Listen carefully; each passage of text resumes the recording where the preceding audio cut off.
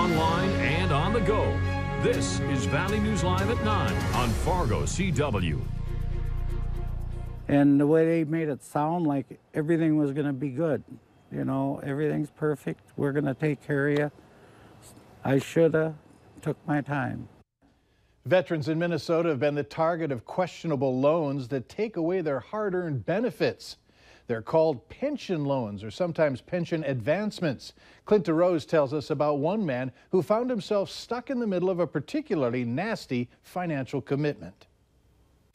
Francis Johnson of Fergus Falls was an artilleryman in the Marines during the Vietnam War, where he became afflicted with depression, PTSD, and medical problems that dog him to this day. Even with his pension, he was having some financial trouble in December of 2015.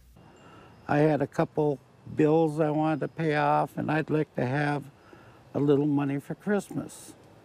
So Johnson looked online for a company that would give him a loan that he could work with.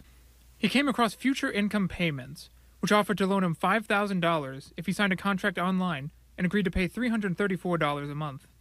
So I just briefly looked it over. I was, I was dumb. I didn't read anything. I signed it and closed it out, and they said I would have my money in 7 days. Well, 7 days went by, no money. The real problem started when he finally, after months of waiting, did get the money. It hit me like an anvil on the head. 10 years. Yeah, I look at that payment every month, and I kick myself in the rear end for signing that contract. For his $5,000 loan, he was being forced to pay close to $40,000 over a decade.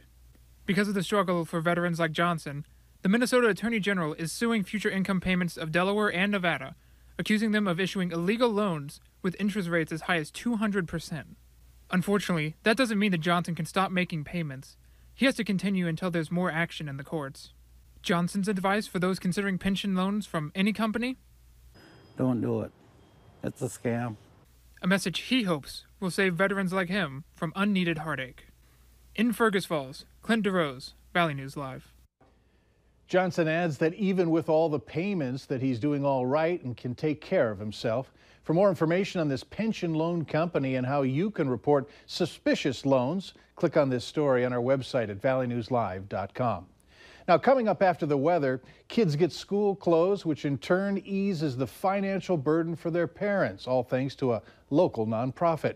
Plus, more than a dozen are dead, and the search continues for the driver of a van that slammed into a crowd in Barcelona.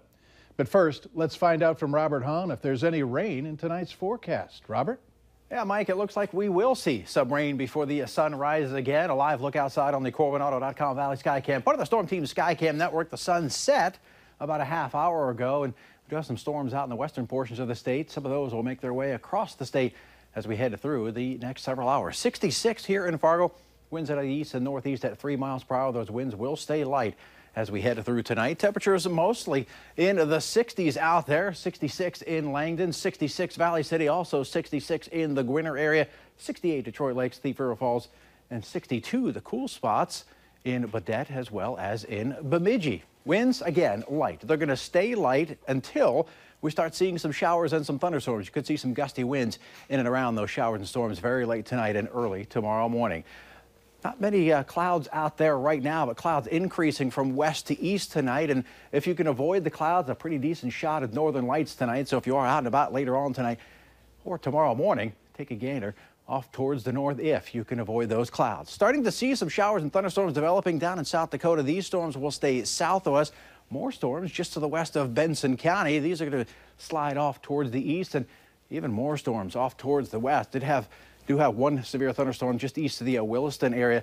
Not anticipating much in the way of severe weather overnight tonight, but could see one or two strong storms, the strongest of storms off to our south. A lot of lightning down in South Dakota. Across the national map, some showers and thunderstorms down in the parts of the Rockies and Southern Plains. A new severe thunderstorm warning in western Kansas, and off towards the east, some showers and storms making their way through the Tennessee and Ohio Valley and into the northeastern U.S. For us, as we head through the overnight hours tonight, we'll be quiet to start off with, and again, chance for northern lights once we can avoid the clouds. And then the clouds roll in. The chance for some showers and storms increases as we head towards tomorrow morning. And by 7:30 tomorrow, a line of storms up and down the Red River.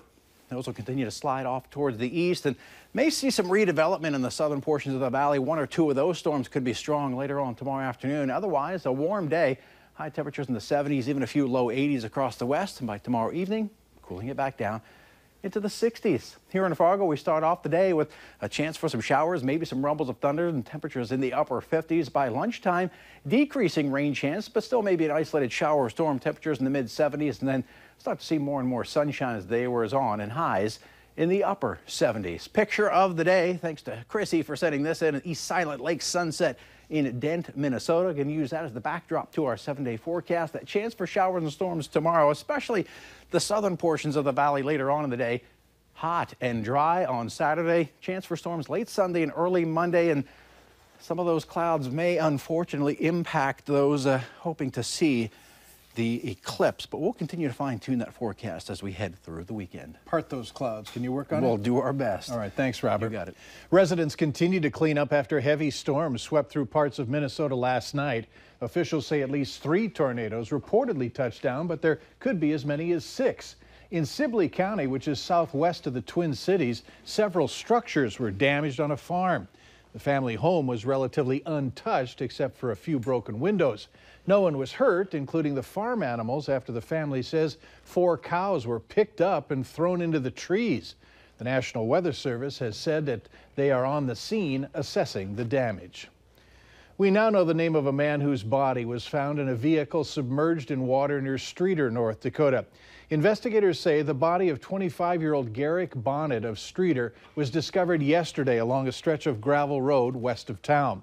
An autopsy is being done to determine the exact cause of death. A man has been sentenced to 7 years in prison for leaving the scene of an accident involving a dead body. Timothy Barr of Lakeville, Minnesota, was also facing manslaughter charges here in Cass County in connection with the disappearance of a Twin Cities woman.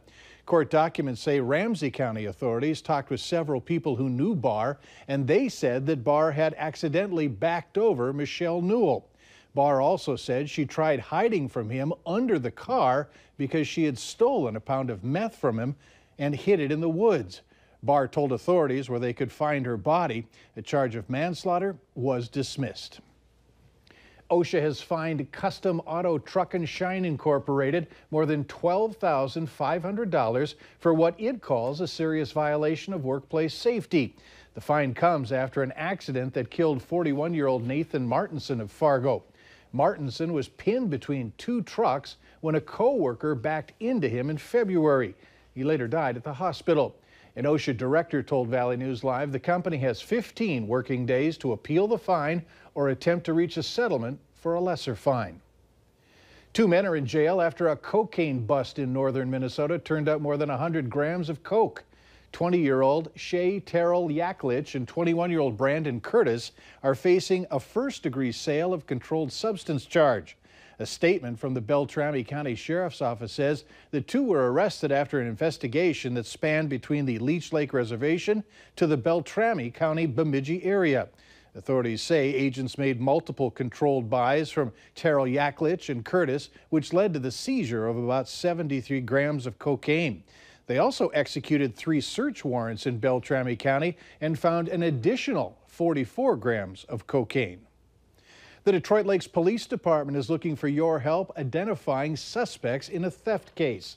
The woman and 2 men in this picture are persons of interest in an incident that happened July 6th. If you recognize any of these people in these photos, please contact Sergeant Robert Strand. The phone number is on your screen, 218-846-3204. The kinds of synthetic drugs that people are using are getting stronger. However, the solutions for overdoses aren't keeping up. People who have taken fentanyl and carfentanil need 2, sometimes 3 or 4 doses of Narcan to be revived. We run reports to see how often we're giving Narcan. There's a lot of misinformation because it's not 1 dosage per person. You could give up to 3 dosages for 1 patient alone. Just because you give them a dose, they become awake, but then they go back down again. Got to give them another dose, they come up again. Those kinds, sometimes they do have to be transported because then they have to be put on a Narcan drip. Paramedics say that so far this year they've been called out to fewer drug overdoses than last year. Students are already moving into houses and dorms in the Fargo-Moorhead area as we quickly approach the start of another fall semester. And it's prompting another warning from Fargo police about a student loan forgiveness scam that's making the rounds, annoying students and parents alike with phone calls. Students on campus tell Valley News Live it's somewhat concerning and that college students might be able to easily recognize fraudulent emails or calls, but they also could be duped as well. They say it's because of wanting to make sure everything is in order before classes start. Yeah, I definitely seen some emails pop up in my inbox that have them, but you can definitely tell when you see them that they might be on the sketchier side. The Better Business Bureau advises that you don't pay anything up front if you suspect it's a scam, and contact your financial aid office or institution if you have concerns. Getting ready for school usually involves new clothes along with school supplies. That can get expensive, so the local nonprofit YouthWorks hosted its 4th annual We've Got You Covered clothing giveaway to help relieve parents of those costs. Valley News Team's Molly Casey has our story. Clothing is fairly expensive.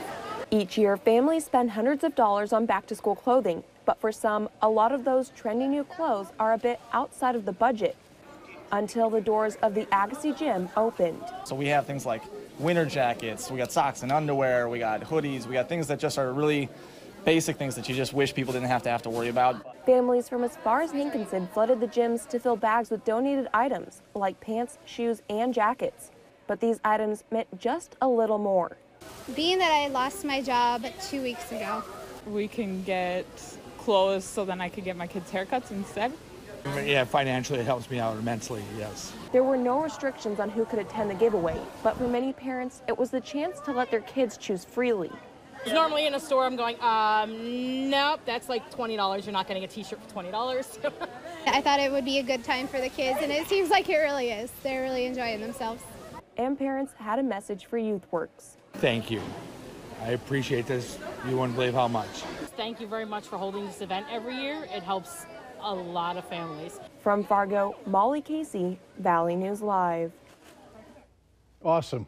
That was the 4th annual event tonight. We've Got You Covered event for the Fargo YouthWorks location, and volunteers say they hope someday the event won't be needed. There's been a historical discovery at a construction project in Foster County, North Dakota. Now, at first glance, it may not look like much, but when you take a closer look, you see the beauty of what is believed to be a very old stained glass skylight in the Foster County Courthouse dome in Carrington. When workers removed the plywood covering and cleaned the glass, the light shined through and revealed its true beauty. The folks in Carrington are working on the best ways to showcase the courthouse dome. They're also asking if anyone knows when this was originally covered. If you know anything, get a hold of the courthouse if you have any information.